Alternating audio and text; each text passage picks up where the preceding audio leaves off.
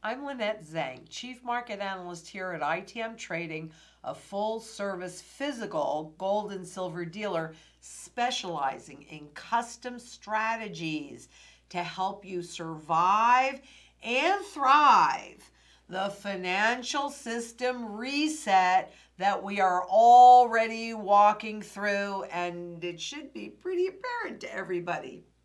I don't think it necessarily is, though I don't know why. At any rate, we had so many questions that came in, and you know I like to answer all of the questions. So I'm just going to dive right in and begin.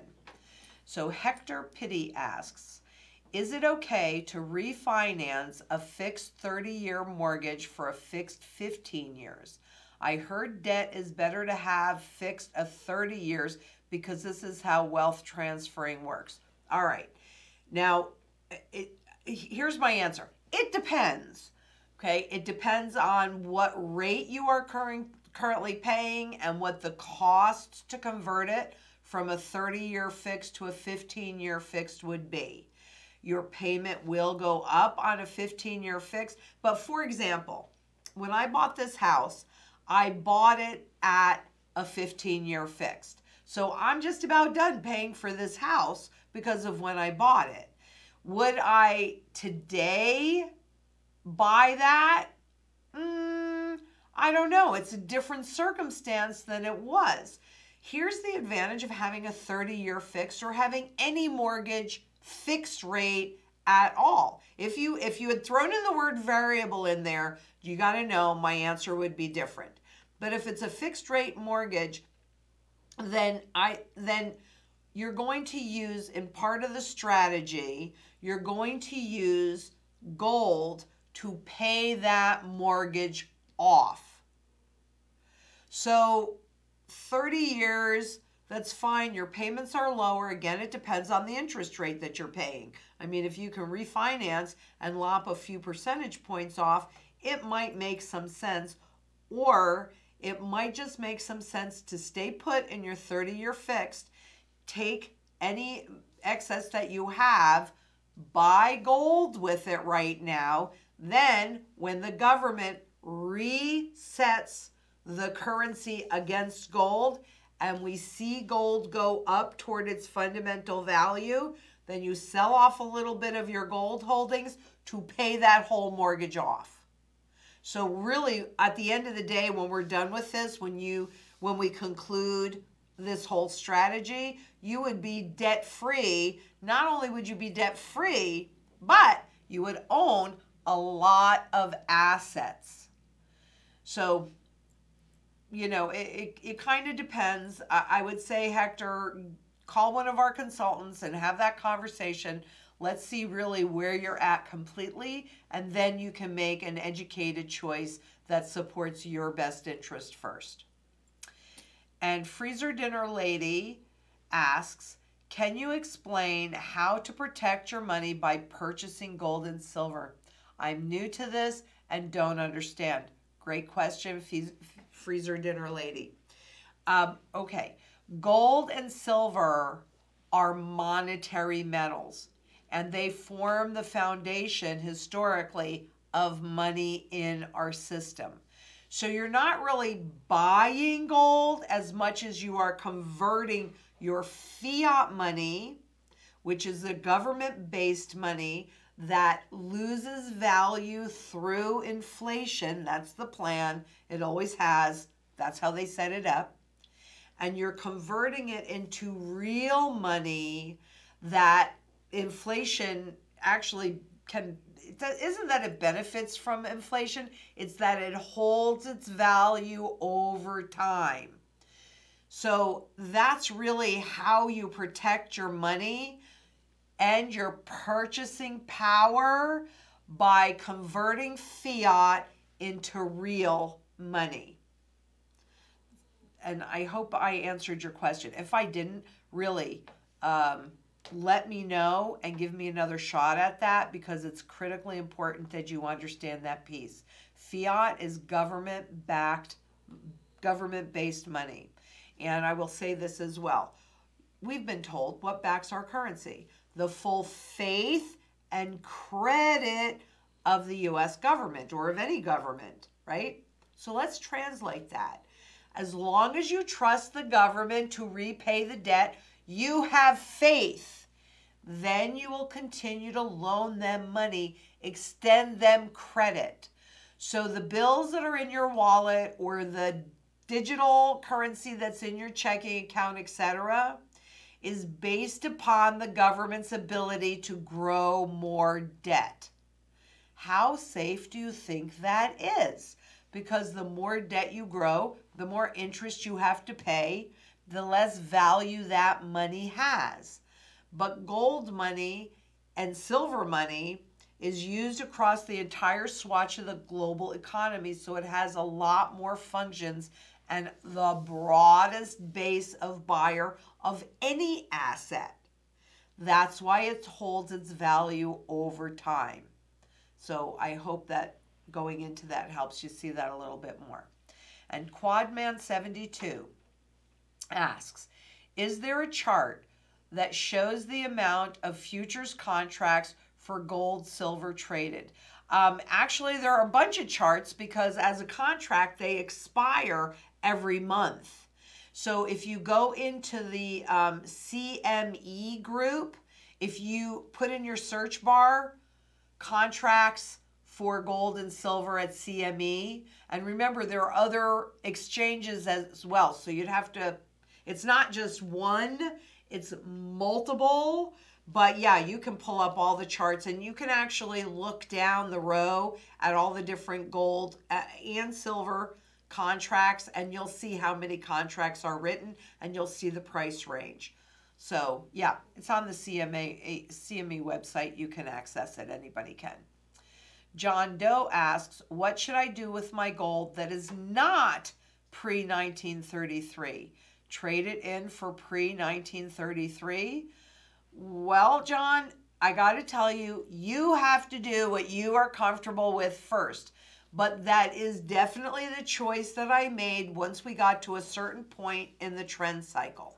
Because I am one of those that 100% believes that desperate governments do desperate things, and there is clearly precedence for overt gold confiscation. So that's where I'm most comfortable. But it also kind of depends. Maybe you have some pre-1948 fractional, so less than an ounce, gold coins from, Great Britain or France or wherever, sovereigns, francs, roosters, etc. In that case, that's what I personally like for handling things like property taxes and things like that. So it depends on what you're holding, but personally, I don't hold any bullion, which is anything that is new. I don't hold any of that at all. I have converted that, what I did hold, because I used to use it for tax planning. I mean, it has a place. I'm not saying that it doesn't. But whatever I didn't use for taxes, yeah, once we got to a certain point in the trend cycle, I was personally no longer comfortable holding it, so I converted it. You do what you're comfortable doing. And Eric Ho asks, is this legal at all, BlackRock?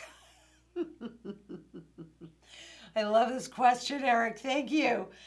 Is this legal at all? BlackRock buying their own bonds. Yeah, and it's even legal for them to borrow the money interest-free from the Fed to do it. Yes, it is legal because the system is based on contracts. And since you guys and the public never think, who reads the contracts? So whose benefit do you think any of these things are going to be written in? I mean, it's pretty simple. Yeah, it's legal. I wish it wasn't, but a lot of what's going on right now should be illegal. It's certainly unethical and immoral, but illegal, no. And that's what the courts care about. So, and you even heard in a recent Q&A that I did where, this is a central bank dominated market. They're managing these markets. They're going to do whatever they need to do to make things appear like everything's okay as they're transferring the wealth away from the public. And Leah Hollands asks, what percentage of my savings should I put into precious metals, please? Well, again, Leah, I have to say that, or Lee, I have to say that it really depends on what your personal circumstances are. That's why we do custom strategies, because your circumstances, even though we're doing the same basic, I mean, if you're executing the strategy, that's the strategy that I created for myself. But I'm 65 years old. I am in a certain financial position. I have my family over here. So I have specific goals, and the strategy is supportive of those goals. You might have different circumstances, different amounts to work with. You know, maybe you're retired, maybe you're still working. All of these factors would determine what percentage of your savings that you should put in precious metals and what percentage of your savings you should hold in cash outside of the system too. So I would suggest that you call us, or you go to the Calendly link below and you set some time to talk with one of our consultants. They all know how to do the strategy. They have spreadsheets, they have formulas, they have questions, and they'll be able to help you define what that looks like for you. And Bull Daag asks, does this balloon have a max size? Yes, it does, but nobody knows what that is. We will, however, find out.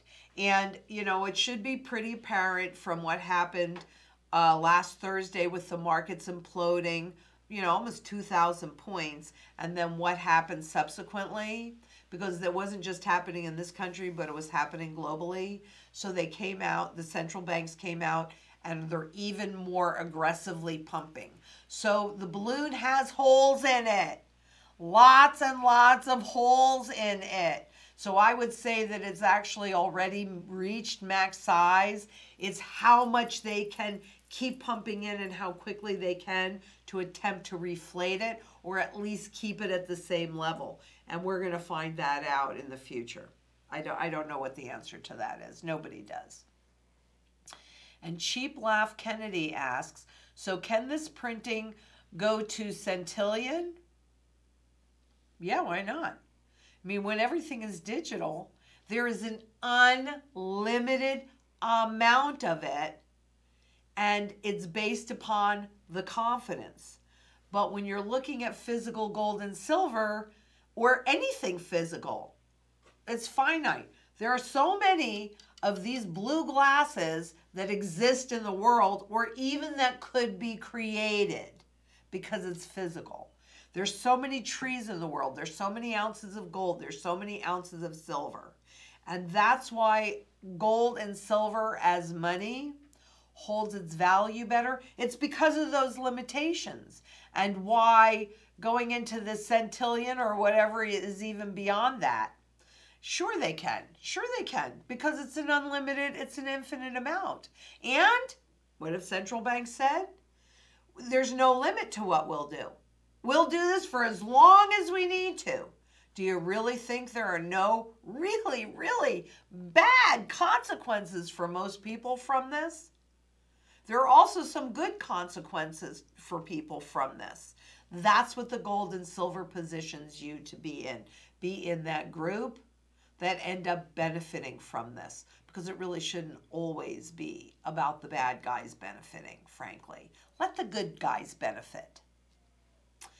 And Hector Pitti, okay, Hector Pitti asks, what would happen if gold gets into a bubble? We are so far away from that, but of course, everything that goes up must come down. Will they overshoot when people really understand and they still have the ability to buy into the gold market? You know, once they do that revaluation, that's just the start of it. Will gold go into a bubble? In nominal terms, yeah, it certainly could. Not yet, though, because it's so severely undervalued. Right now, it would have to go way, way, way past. Maybe, well, depends on whether you're just comparing the U.S. or you're looking at the world. But when I recently, so that means it's more than this now, looked at the world fundamental value of an ounce of gold, it was at 11,500. So you would really have to see gold in nominal terms if they stop printing all of the money that they're printing today, which obviously we know that's not going to happen, would be at 50, 60, 100,000, 200,000 in order to be classified as a bubble. But will it overshoot? Probably so. So that's why what we look for are patterns. That's why I talk about patterns all the time, because you really always want to have the lion's share of your wealth, or at least I do, in an undervalued asset that is in a long-term positive trend, and the least amount of your wealth in an overvalued asset that is in a long-term negative trend. You know how you know that these fiat markets, these government-based markets, are overvalued regardless of what anybody says? Because the central banks want more inflation. And what that really means is they're telling you dollars, euros, yen, whatever, any of those fiat monies, they're overvalued. And that's the foundation of these contracts and stocks and bonds. That's the foundation of intangible wealth. So Aaron Tanner asks, if everyone is aware that metals are suppressed, why won't the miners take charge and all agree to completely stop selling at the fake prices? Well, that's kind of what happens when it goes below their cost to mine. Because it does. It takes energy, it takes labor, it takes a lot, not just to mine an ounce of gold. Silver is kind of a byproduct, so that's a little bit easier. But it's also to mine it and then also take it through the whole process where it's usable. And if you see spot, that's why spot can go to 700, but you're going to see the premiums explode because miners actually would not be able to sell gold for below their cost to mine. They would simply stop mining. So shouldn't they all agree to completely stop selling at the fake prices? Well, that's up to them. They have costs. They're going to have to sell it, excuse me, to cover their costs, or they're going to go out of business. It's kind of the same thing with oil, right? They're still producing it, even though it's below their cost to produce because they have to pay their bills. It's the same kind of thing. And oil too. There's a finite amount of oil. Doesn't matter if it's in the ground or above the ground. And there's a finite amount of it. Maybe more than we need at the moment, but excuse me. And Paul N. asks, what do you think are the largest differences between Canada and the U.S. besides no gold in Canada? I really don't quite, I mean, the U.S. has a lot more clout globally than Canada does. One of my son-in-laws is Canadian, so I have, warm fuzzies about Canada. But I don't really know that I can answer that. They have a different kind of government system as well. I think they're more socialist up there.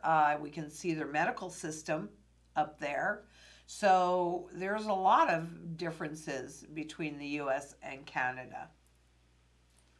And is that, yep, okie dokie. So I just was with Gerald Salente on Coffee with Lynette. It was, as always, a very heated and excellent discussion. I encourage you to go watch that. And I was with DJ Randy on Standing on the Edge, BFAM 109.6. And I'm certain that you will find that interview very enjoyable as well. This coming week, I'm on with Miles Wakeham from Be Unconstrained, and that is always a very good discussion on 101. So if you are particular, first of all, everybody needs to go back to the basics, but if this is something that's new to you, I would encourage you to watch those. Make sure that you visit our blog, itmtrading.com/blog, and of course this and all of our other videos are posted on Brighteon as well as Facebook. So if you have any other questions or you want to get specific to your circumstances, click that Calendly link below and make an appointment to talk to one of our consultants. They're all trained in the strategy and they're very happy to answer any questions that you might have. I'd like you to keep in mind, because this has come up from time to time, that the strategy is based on real money, gold, and silver, as well as repeatable patterns. Because even though I can't guarantee what's going to happen tomorrow, I don't know. You know, history always repeats. So if this is something that's happened 100% of the time in the past, yeah, I'm thinking it's going to happen again in the future. And because of that, you need to make sure that you are covering your assets. And how do you do that? With your financial shield, which is made up of physical gold and physical silver, definitely not paper or promises. If you like this, please give us a thumbs up. Make sure that you share all of these videos with anybody that will watch them, because honestly, everybody needs to know what's happening. I mean, how many times can you be lied to when you don't know the truth? So until next we meet, please be safe out there. Bye-bye.